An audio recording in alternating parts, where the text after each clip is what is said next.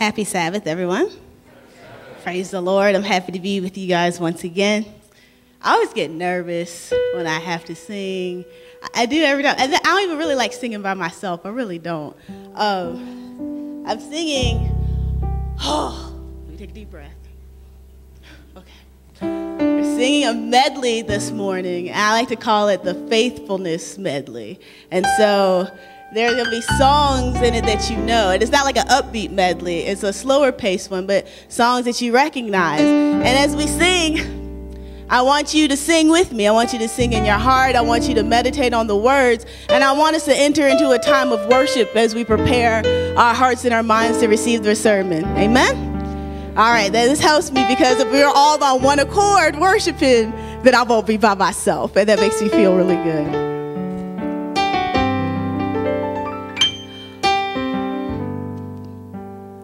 But for your grace, I'd not be saved.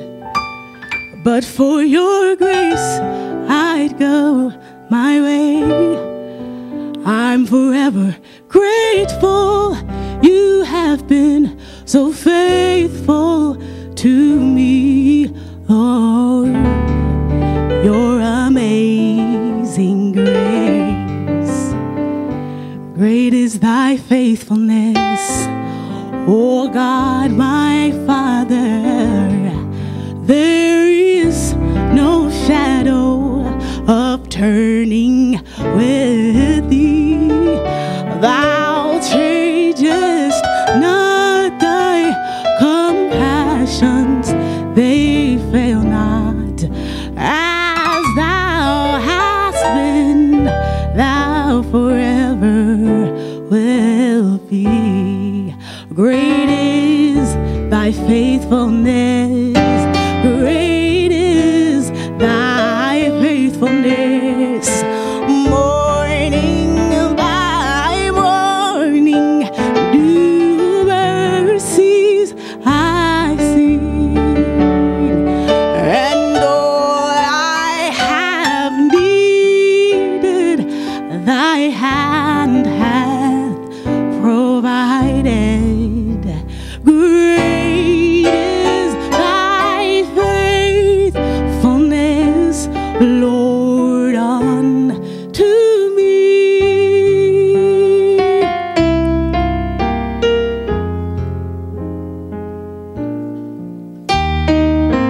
This next song is very near and dear to my heart, so I'm going to sing it through twice, and hopefully you'll learn it because it's real easy. But it makes me want to cry sometimes. I'm not going to cry this morning, but it's just so powerful, the words of it to me. Great is your mercy toward me, your loving kindness toward me, your tender mercy I see day after day, forever faithful toward me, and you're always providing toward me. Great is your mercy toward me. Great is your grace, for they are due every morning, so new every morning. Great is thy faithfulness, oh Lord. Great is thy faithfulness. The steadfast love of the Lord never ceases. His mercies never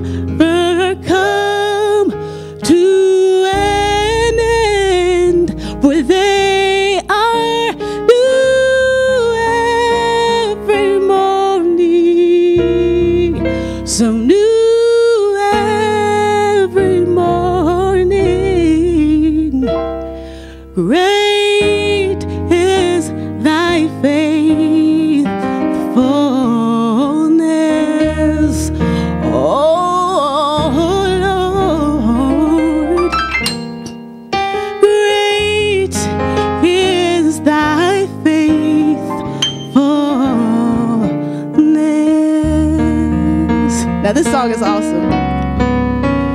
You've been faithful. You've been faithful to me. Looking back, your love and mercy I see. There were times when I questioned your will. I've even failed. I failed to believe, but you've been faithful. You've been faithful to me. See, this is a testimony for me, because no, some of y'all never failed on God. Y'all always trusted Him, and you never doubted Him. But that won't me. It was not me. And so when I think of the words, you've been faithful. You've been faithful to me. I didn't do anything to deserve His faithfulness. Looking back, only your mercy I see. There were times in my life I questioned your will.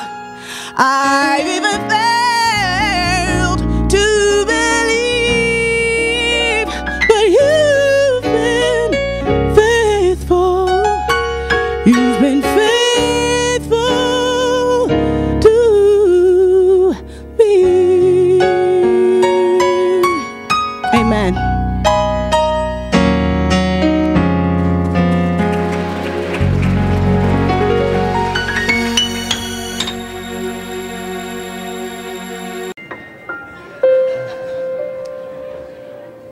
God is good, amen? Amen. It is awesome to come together and worship our God, but it's also nice to come together and fellowship with each other, amen? All right. My sermon title for this morning is, Does God Receive Your Best? Does God receive your best? Very simple sermon this morning.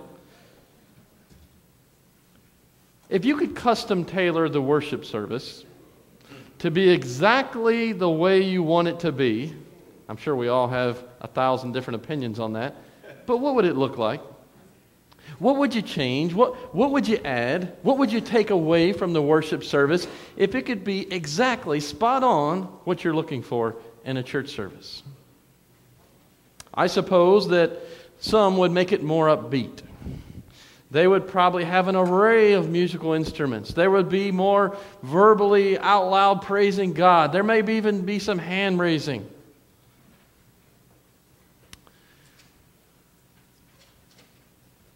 Some would prefer, possibly, that we dress a little more casually, that we're not so, formal, as it were. And then there are those who would love to see the service be much more solemn. In other words, so you can hear a pin drop. Some people like the service to be almost like a funeral, where you can't so much as even breathe. Well, you can breathe, but do it very quietly. Don't do it very loudly. I heard the story of a paramedic who was being interviewed by a news reporter, and the news reporter said, "Tell me about the most interesting call that you've ever been on." Paramedic said, "That's easy. That's the call I went on down there at 11th and Walnut." So, what was interesting about that call? And he said, "Well, one of the deacons at the church down on the corner down there called and said that a man right in the middle of the service had fallen over and passed out. And so we rushed down there, and he said, 'Well, you're a paramedic. You probably see that all the time. What makes that so interesting?' He said, 'Well, we carried out 4 other people who were asleep before we found the man that had passed out.'"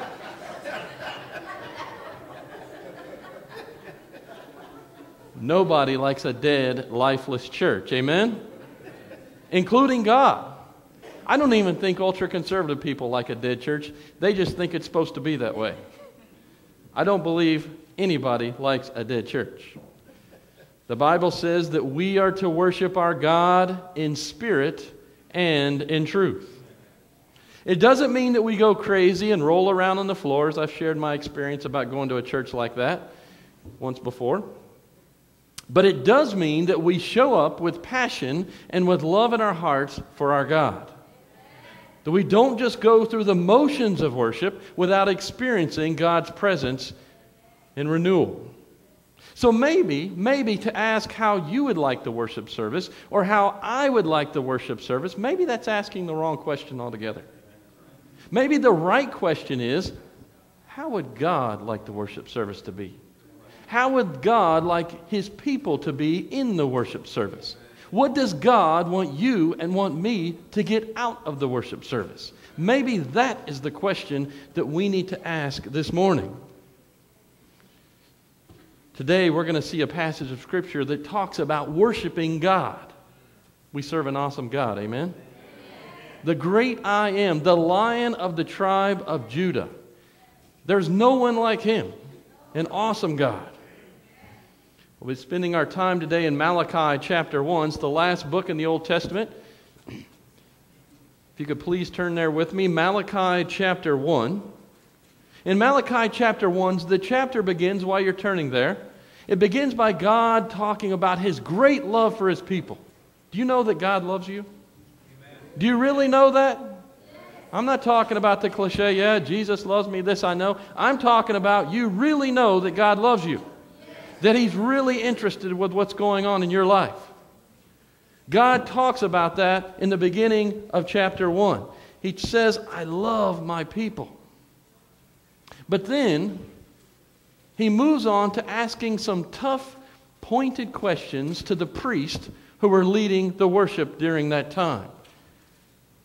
Malachi chapter 1. Before we jump into this, as always, you know we need to pray since we're getting into God's Word. Let's bow our heads. Lord God, this morning we ask for the power of the Holy Spirit to be here. I pray that, Lord, we won't just go through the motions. I don't believe we have been up to this point. But I pray that, Lord, today your name would be high and lifted up. That each of us would consider our responsibility, since we have such an awesome God, you, Lord.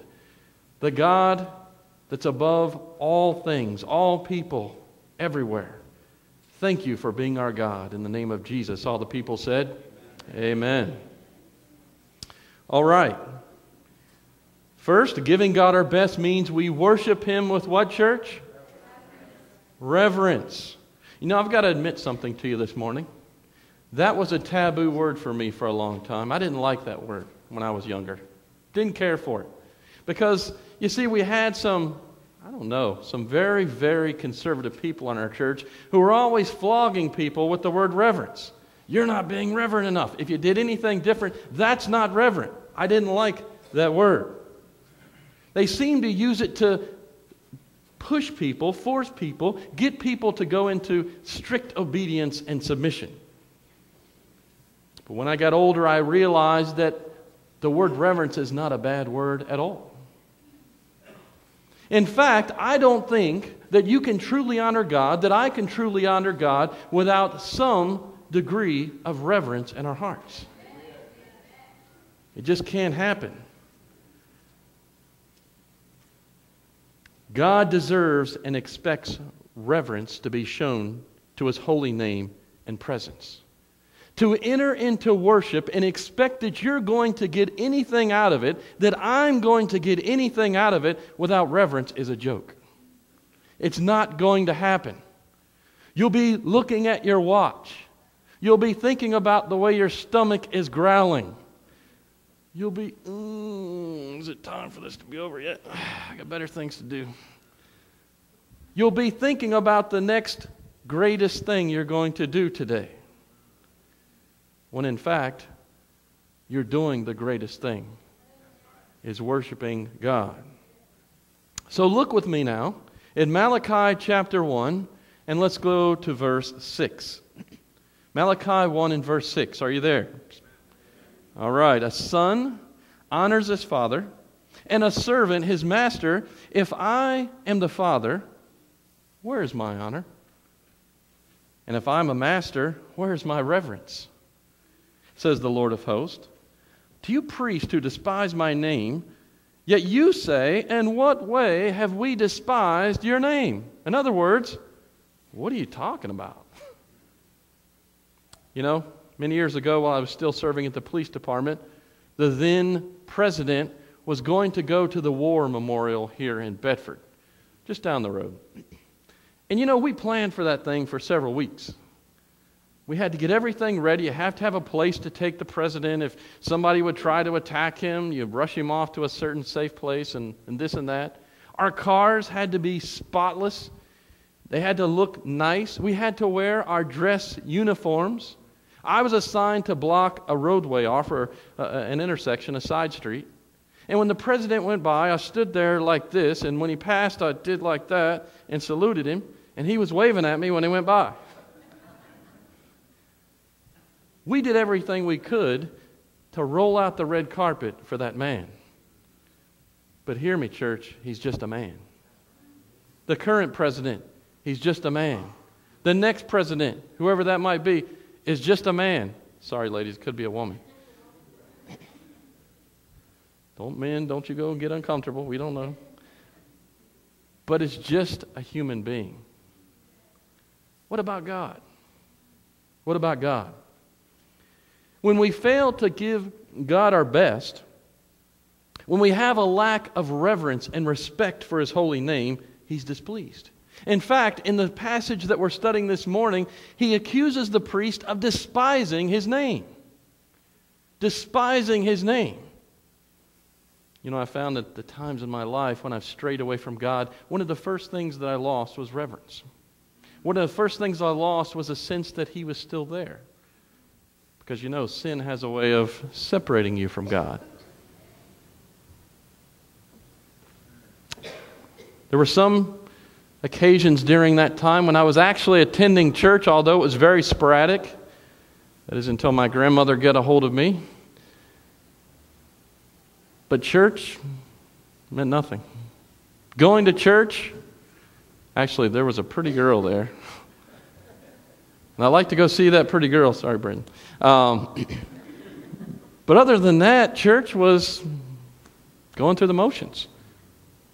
I guess I helped sing the songs. I certainly didn't get much out of being there. And in Malachi chapter 1, that's exactly what was happening. You see, the priest had let the standard slip down low. Worship meant almost nothing.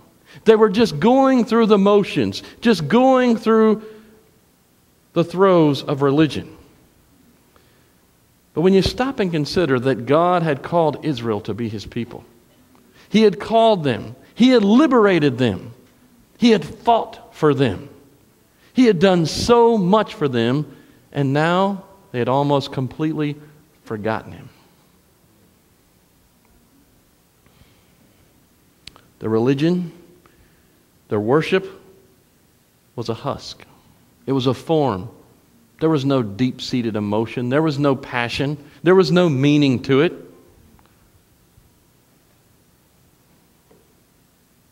How about you? How about me?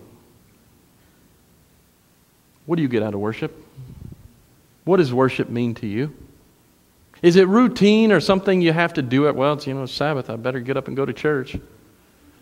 I think I'll sleep in a little longer and show up about time for the sermon. Is it that attitude, or is it, I can't wait to get to church? God, today is going to be an awesome day. I know that God is going to be at church. I know that I'm going to receive a blessing today.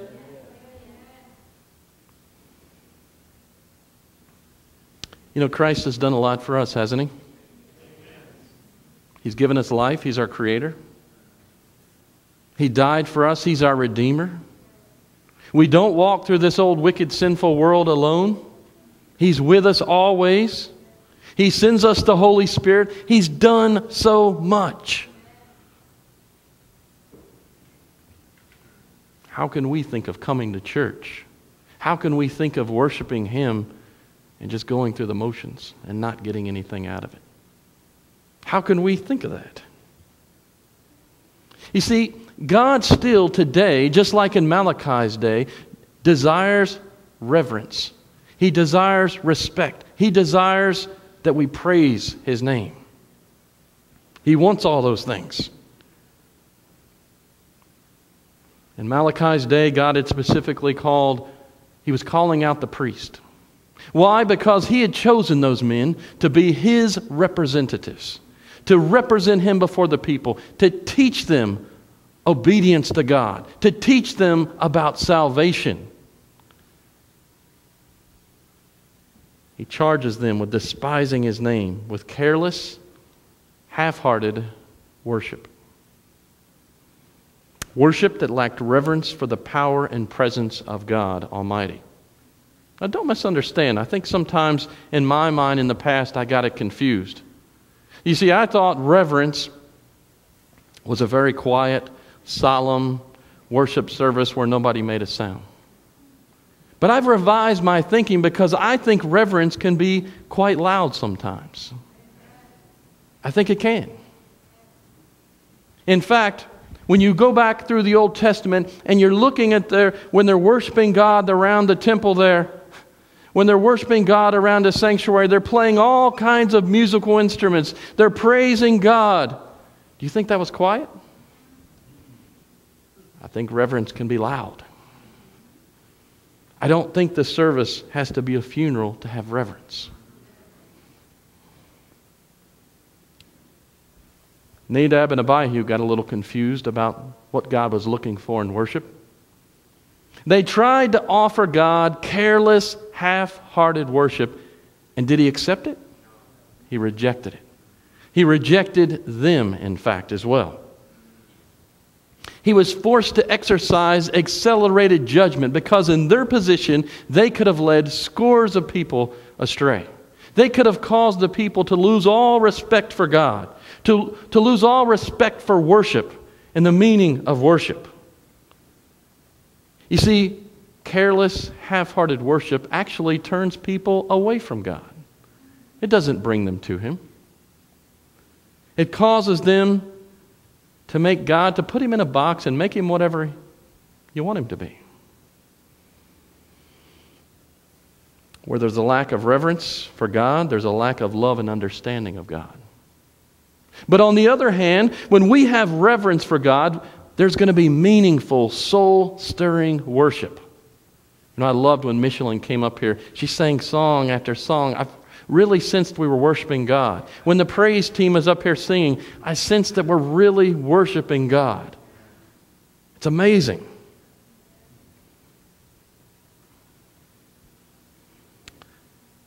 God desires us to worship in such a way that will transform us into His image. Worship's an integral part of that transformation. It moves our heart. It brings reformation and revival. It causes us to be alive spiritually and engaged with the great I Am.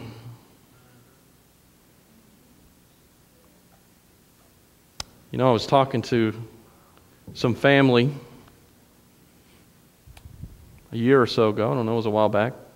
And they were telling me about a church they attended.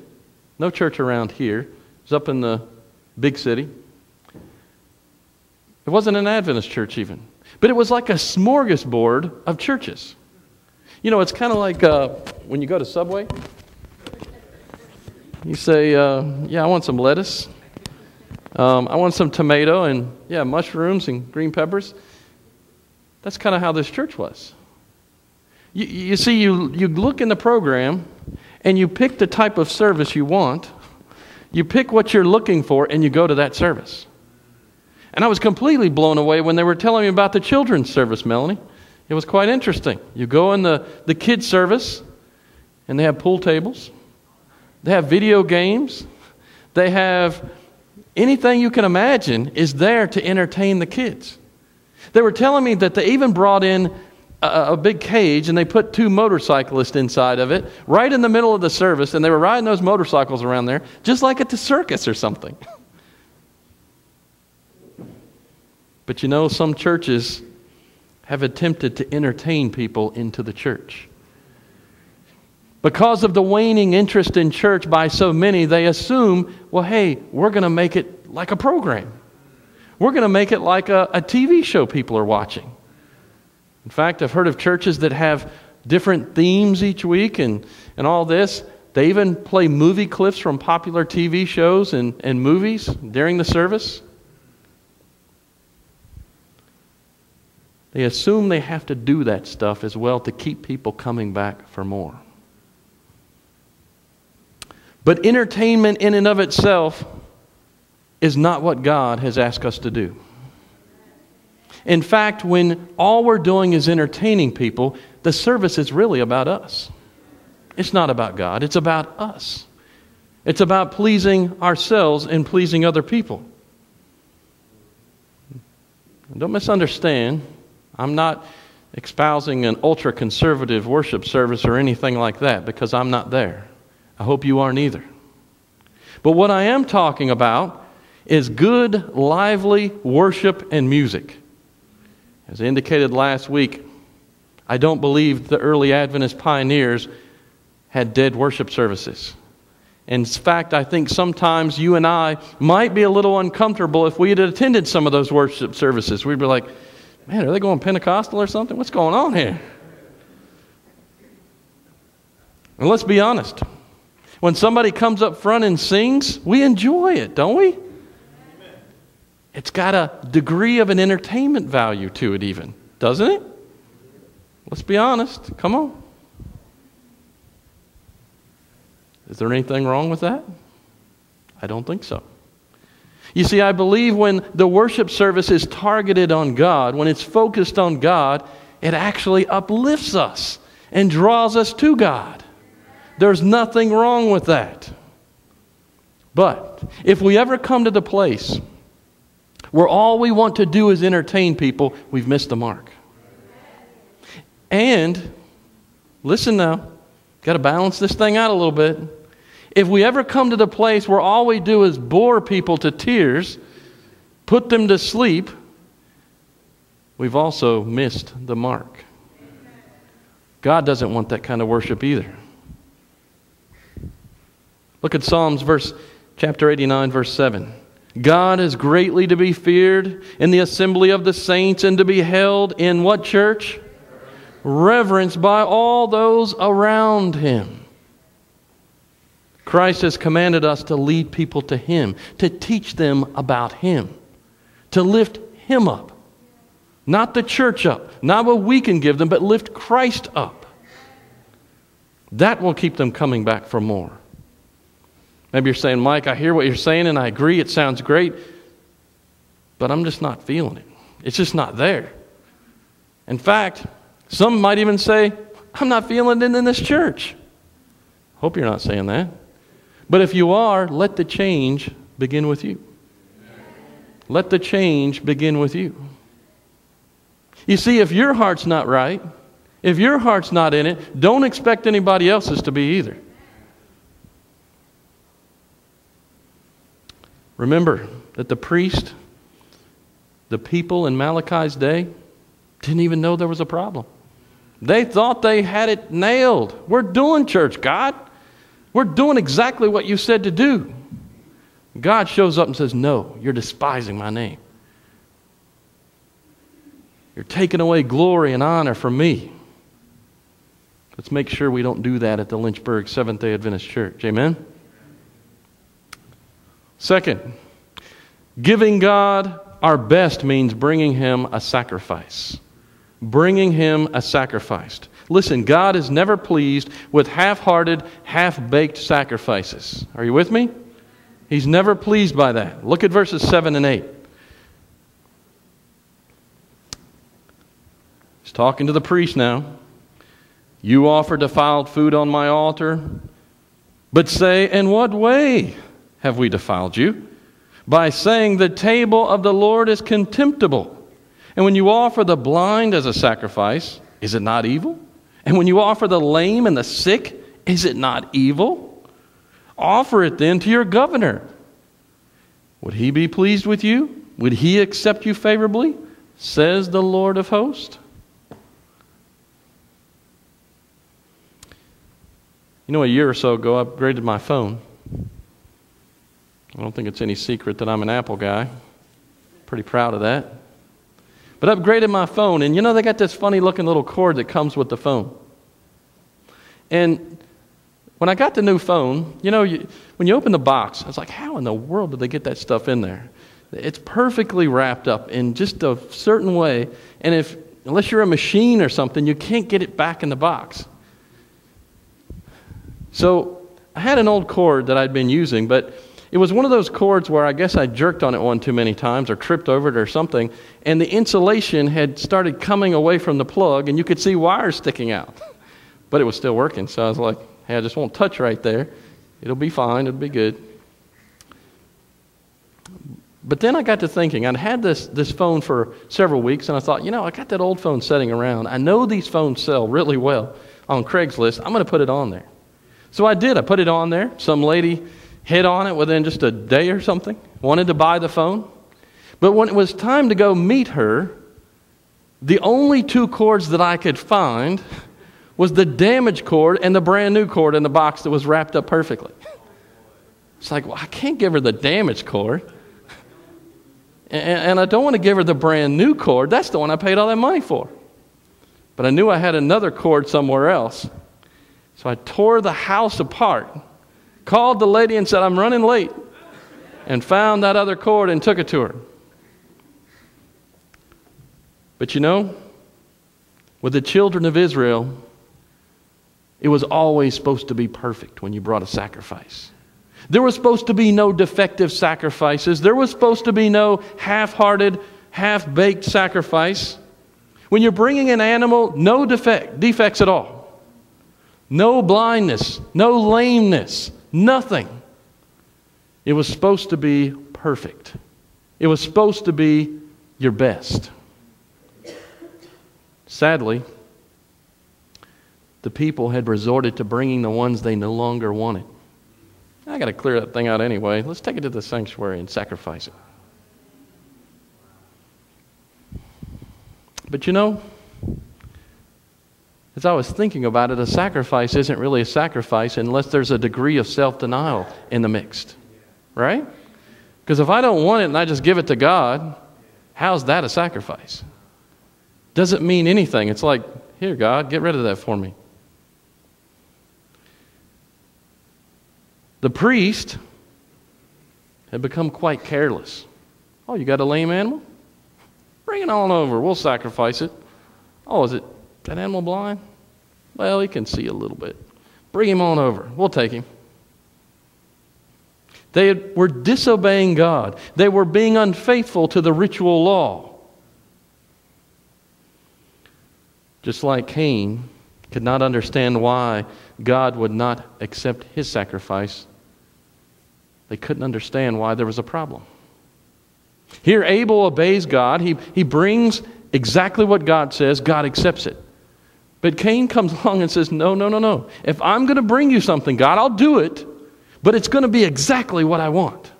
Exactly the way I want. Nadab and Abihu were insistent as well on doing things their own way. Throughout the Bible, we find a reoccurring message. God accepts sacrifices brought in accordance with His Word. He rejects sacrifices that are brought in a disobedient fashion. The animal sacrifices were supposed to be filled with meaning. Think about what they were supposed to represent. Christ Himself, the spotless Lamb of God that was going to come into the world. What an abomination to bring a defective sacrifice. Thankfully, we don't have to do that stuff anymore. Praise God. But to honor God, we still need to bring a sacrifice to Him. Sacrifice is important. Sacrifices are important to God. They're very important. The sacrifice God wants today is you and me. Our lives, our bodies. See, don't think He doesn't want to sacrifice. He does. Romans 12:1 makes it clear. I beseech you, therefore, brethren, by the mercies of God, that you present your bodies a what, church?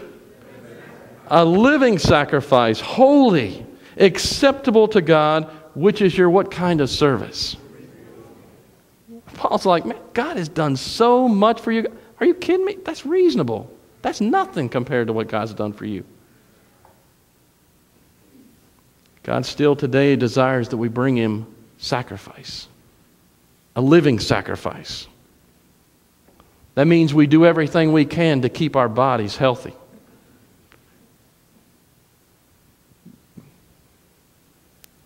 God wants to transform us into His image, doesn't He? We fight against that plan when we're careless with our bodies. When we're careless and we sit down and fill our minds up with everything that comes on the TV. That means we need to eat healthy. We need to exercise. We need to spend regular time in God's Word and prayer, filling our minds up with God's Word. Now let's be honest, we live in a world that's bent on destroying our bodies, that's bent on destroying our minds. You know, I'm just blown away by the commercials that come on TV with my daughter sitting there. I'm like, man, I got to change the channel or turn it off. Even on some of the channels, you would never expect that, see that, some of that stuff.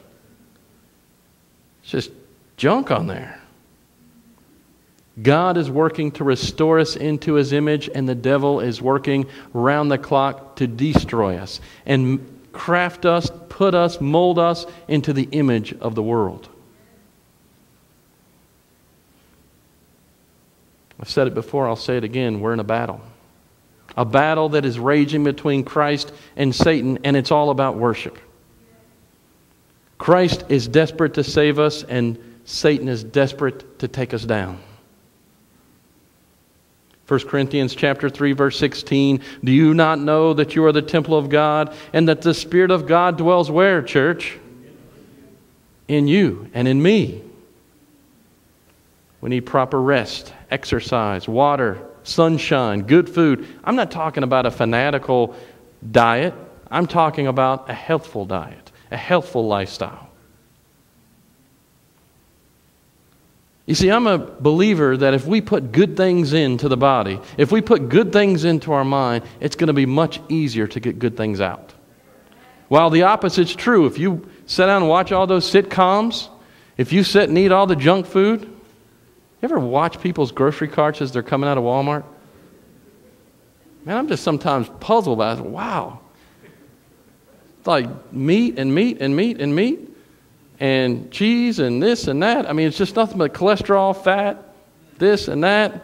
It's like no wonder the cardiologists are busting at the seams. Man, they're doing well. No wonder the cancer doctors and everybody else, it's no wonder.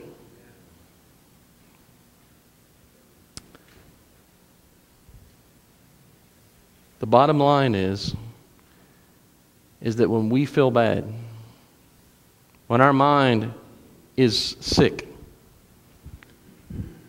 we don't feel like doing anything. Not anything.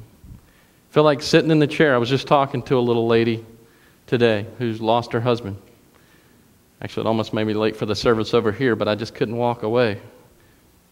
And she said, you know, I sat in my pajamas all day long, in the dark, crying. I'm like, you've got to get out and get some help. You got to go see somebody. You need to do something here. Don't sit in your home and watch that stuff that comes on the TV. Don't go and fill your body up full of the food the world has to offer. God's got a plan. We've got a health message, church. What's really shocking to me is other churches are beginning to teach it more than we do. It makes me sick. But we've got a health message. To drive home the point of how serious this issue is, Paul doesn't mince any words. Look at the next verse of 1 Corinthians 3. If anyone defiles the temple of God, God will do what? Destroy him, for the temple of God is holy, which temple you and I are. But the good news is, even if we haven't been living up to God's standard, even if we haven't been doing it, we can change. We can make decided changes. We don't have to throw ourselves away and just go on with the flow. Today can be a day of decision. But if you make a change, if you make a decision, tell somebody about it who's going to hold you accountable. Don't just make it in your mind and assume you're going to keep it. It probably won't last long. God doesn't even ask us to go and fix ourselves by ourselves. He says, no, I'll give you the will. I'll give you the power. I'll walk with you every step of the way in this change process.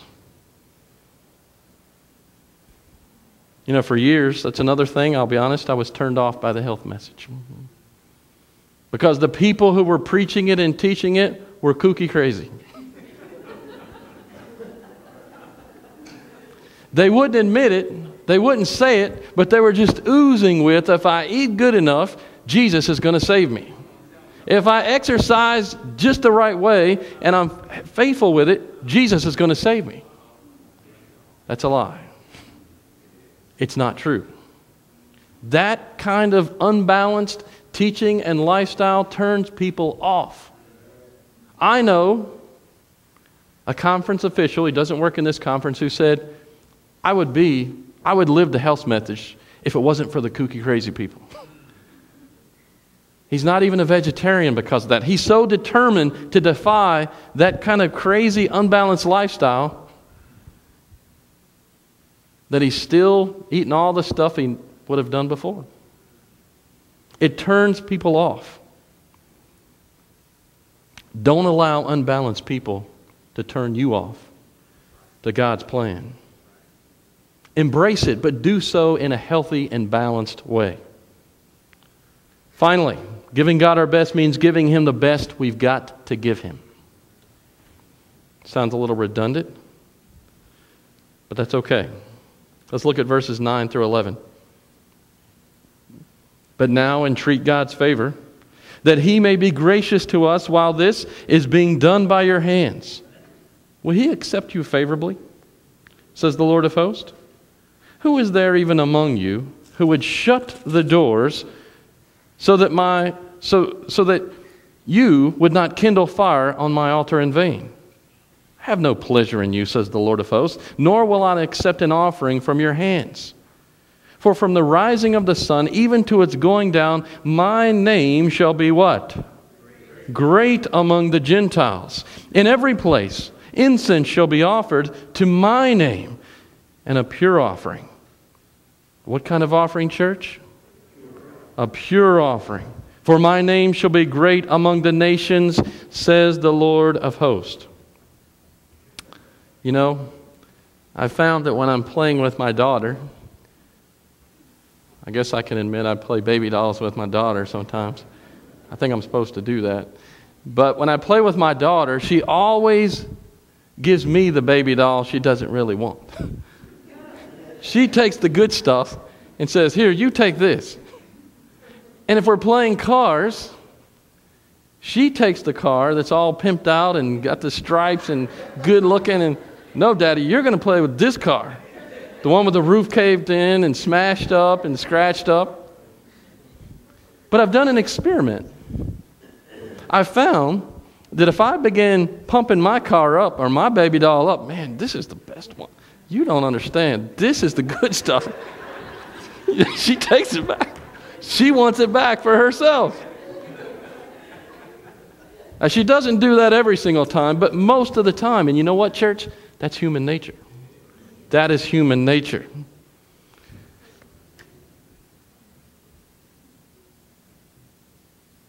The priests were clearly offering God something, but it wasn't their best. It wasn't even close to being second best. Again, for a sacrifice to be a sacrifice, it requires self-denial. Self-denial. Is it any wonder that God asks for the best of everything, the best of our money? I told you before, we've returned that first 10%. Who does that money belong to?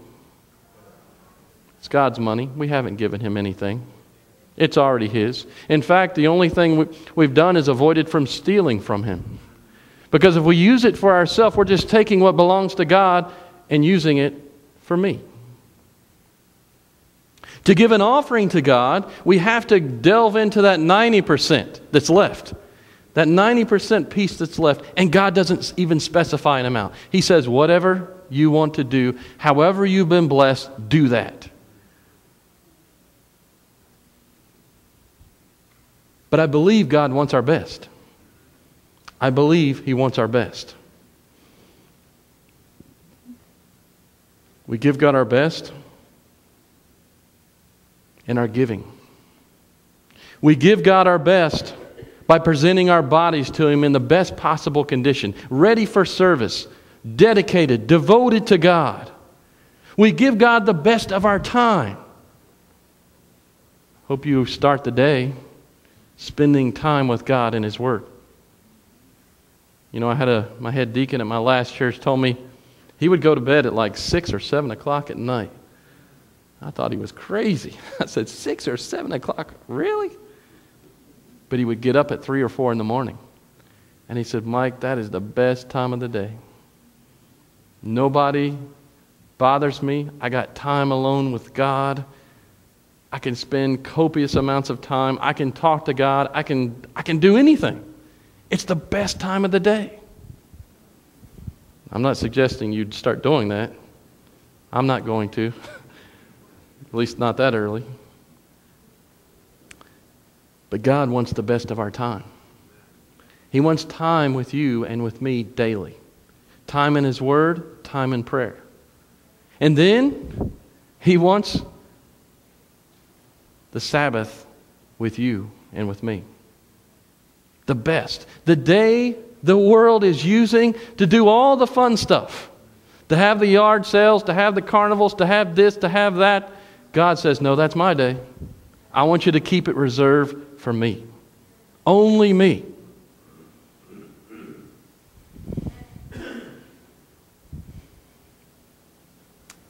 You know, in our neighborhood where we used to live, they had a yard sale every year.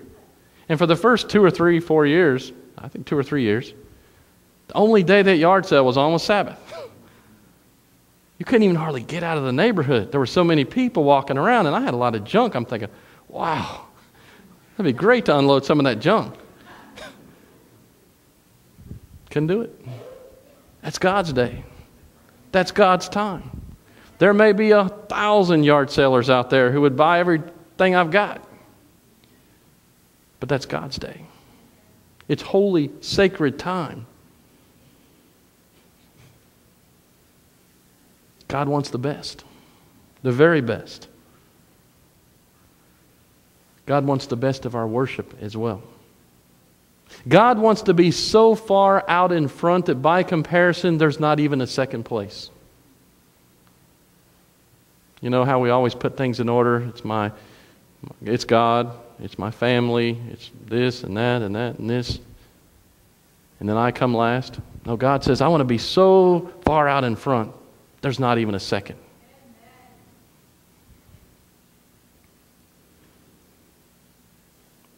God wants the best in everything.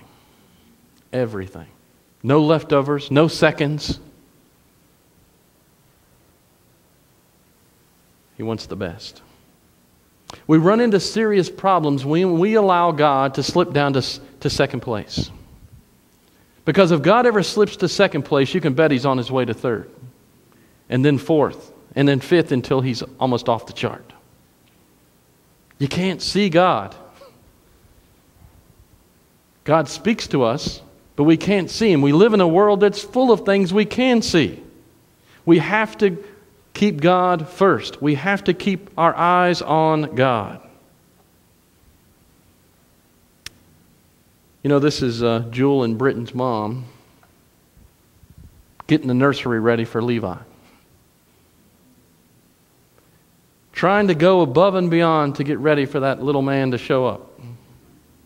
We're very excited about that. But I can remember back when Jewel was on the way. We were so excited, didn't know what to expect. You know, this little person's coming into our lives and you know, we're trying to get the best of everything. Go out and get a brand new changing table. Go out and get this, get that. Oh, hey, we're looking at these 2 strollers, but this one costs less, but that one's got a couple extra features. The baby would probably, yeah, let's get that one. We're trying to get the best. Problem is we're not rich. We can't always get the best. But the spirit, the attitude is there. Why do we do this? We do it because we love our kids. In fact, I know there's some of you sitting here today listening to my voice that have or will bankrupt your checking account. You'll put everything on the line you've got for your kids. Am I lying? I don't think so.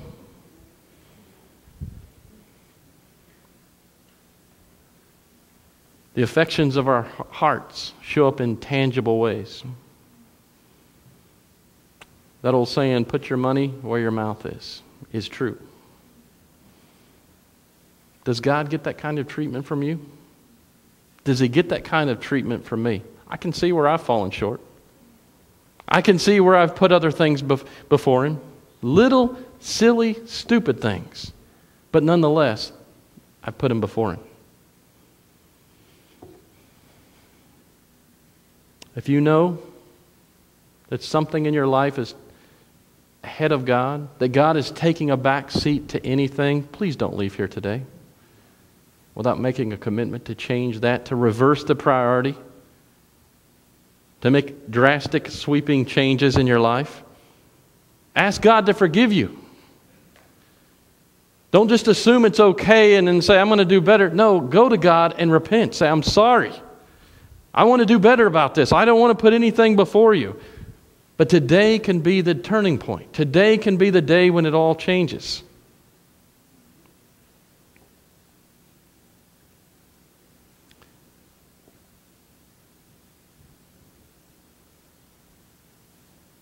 We say it often. Sometimes it's cliche that we believe Jesus is coming soon. I believe it. I hope you believe it.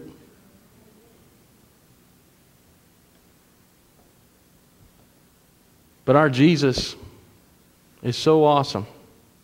He's so far and above anything and everything we have around us. How could we even think of not giving Him the best? He deserves it. Let's ensure that He's got first place in everything.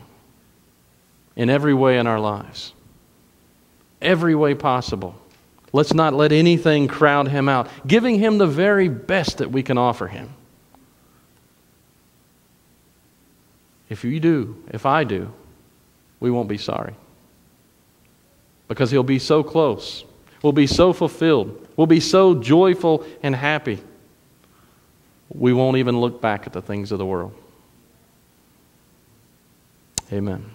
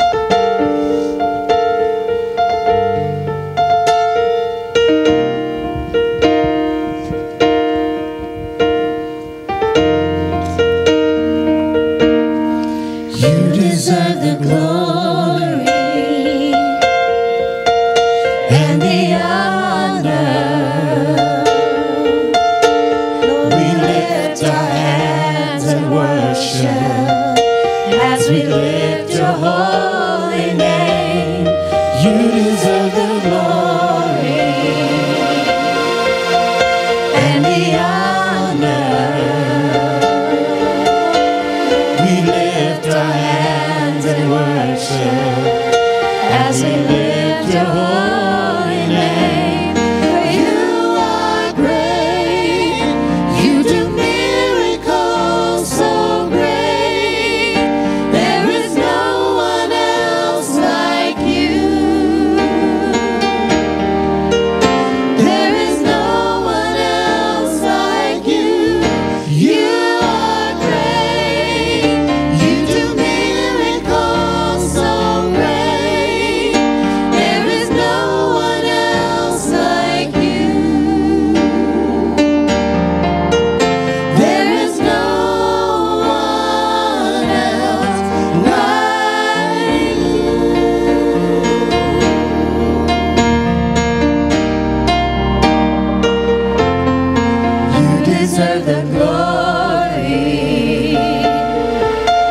and the honor. Lord, we lift our hands in worship as we lift your holy name. You deserve the glory and the honor.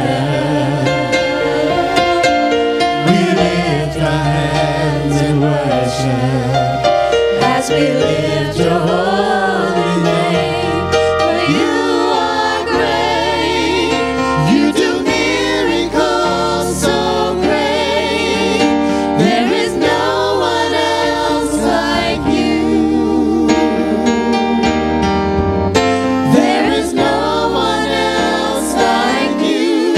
You are great, you do miracles so great. There is no one else like you. There is no one else like you.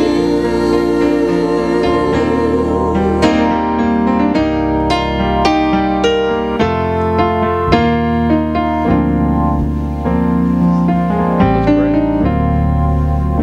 Lord God, you truly are great. And it's so true, there is no one, absolutely no one like you. Lord God, we are just awed by your power and your majesty. Father, I pray that today each and every one of the people in the hearing of my voice has a sense that your presence is here. Lord God, we did not come here for ourselves, we came here for you.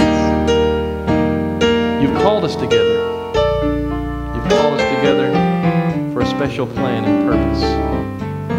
Lord, I pray that day by day, as we keep you first, as we put you before everything else, I pray we'll grow ever closer to you until we're transformed into your image. I wonder today, with every head bowed and every eye closed, there's someone here who realizes that maybe God has not been receiving your best. Maybe you'd like to raise your hand up towards heaven and say, God, I want to give you my best. Help me with that. Who would do that? Praise God. Praise God.